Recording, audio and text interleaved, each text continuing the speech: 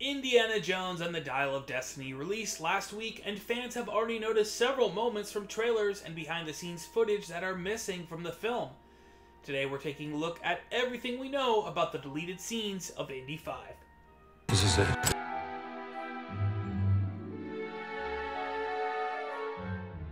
Starting with the one most viewers managed to spot right away, this deleted scene saw Indy and Helena solve an extra puzzle on the way to Archimedes' tomb.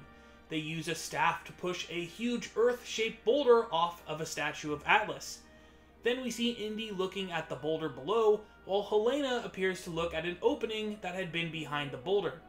A number of people speculated that this would come after the water displacement scene, but I'm thinking it might come just before the centipedes, as that scene starts with the pair climbing up through this opening.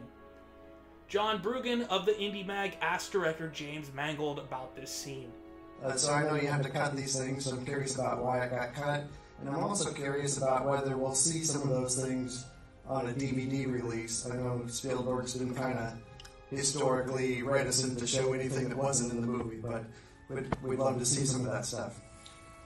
There was a sequence in the tombs that there was one chamber that we lost, so sharp eyes and you caught it, but I'm not sure it would really be all that much to see on its own. I'm kind of inclined to agree with Stephen. It's just kind of like things come out for a reason. It was better without it than it was with it. Like it's a movie isn't just a collection of pendants on a necklace. It's how each thing falls into the next. And that sequence was somehow better without that one added chamber in the tomb. And those are things you discover cutting a movie. You know, they're just kind of, it's one of the miracles of cutting as a movie, is just taking one domino out sometimes affects a scene 30 minutes later in ways that you can't ever anticipate. That answer suggests that we will once again not be getting the deleted scenes on home media, which is a shame. I also noticed that Indy says a riddle, "Under the moon life lies at your feet," but this was never set up in the first place. I imagine there's a deleted bit of dialogue from the boat setting up that riddle, and one about Atlas and the Earth. There were some other bits and pieces that were missing from the film. This camera angle here, the very first shot of the very first trailer we saw, was absent from the film. One of Indy's lines from the diner, Same for the goddaughter, was cut as well.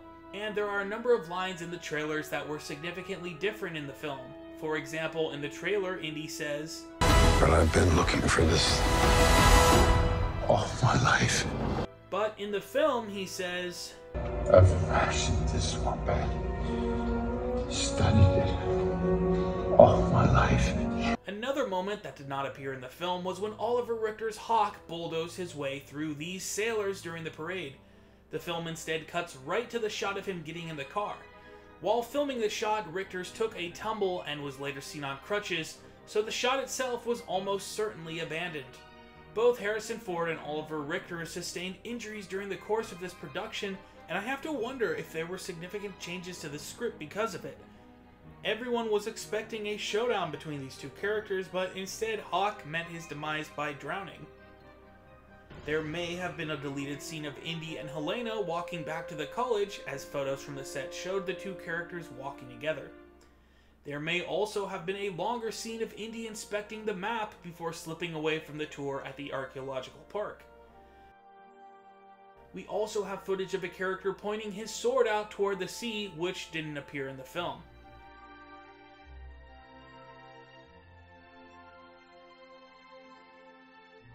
Another peculiar thing I noticed involves this nighttime scene where Indy and Co meet Ronaldo, and Helena can be seen wearing a colorful shirt.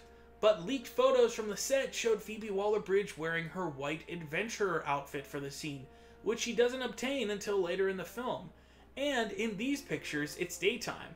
It had me wondering if this scene was a reshoot, or if they were just blocking out the scene before a wardrobe change. We also know a bit about an alternate ending. At one point, James Mangold considered having the climactic time jump successfully send the Nazis and Indy back to 1939. The rest of the film would have seen Indy trying to foil Waller's plans, but Mangold said he threw out the idea because it just became a spy film at that point, and wasn't emotionally resonating.